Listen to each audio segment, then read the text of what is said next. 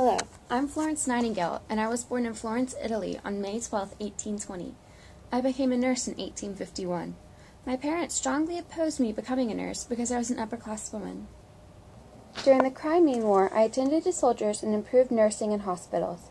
At first, the doctors didn't like nurses helping anyone. They said we can only clean, but soon they became overwhelmed with soldiers and had to ask for our help. The hospital was filthy and extremely overcrowded, so with my own money I bought supplies like food, gauze, and soap. Often, in the midst of battle, I was seen helping soldiers of either side. When war ended, I raised money to start the Nightingale School and Home for Nurses.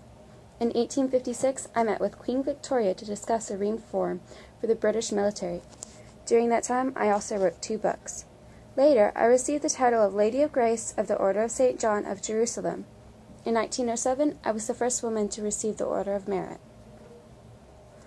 To many soldiers, I was only known as the Lady of the Lamp. I was called this because I worked the night shift, helping men who needed more frequent care.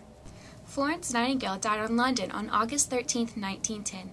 Before she died, she became completely blind. Today, many nursing schools give out an award at graduation to the top student in their class.